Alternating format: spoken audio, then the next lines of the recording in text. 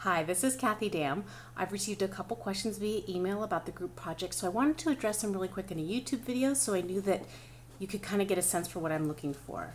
With these group projects, what I'm hoping you will do is to go into the discussion boards, the wikis, or the group blogs. These are private areas for your group to talk, and I want you to post ideas and brainstorm really in this online environment, and then use that opportunity to explore the theory that you have been assigned to encourage recycling.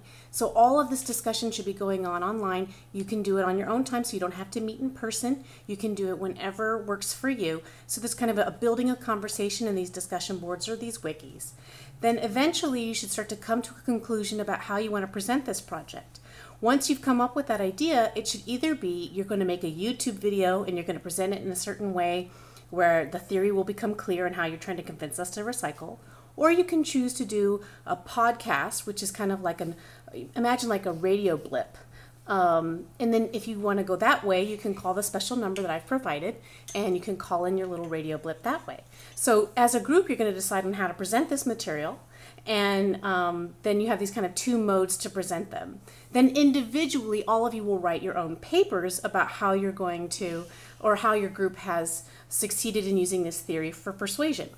This is a social psychology class, so I really like to see you guys working together and using your social psychology skills to really develop these persuasive messages. The classes have created some wonderful things in the past, and I really look forward to seeing these. Keep sending me your questions if you have them. I hope this video helped.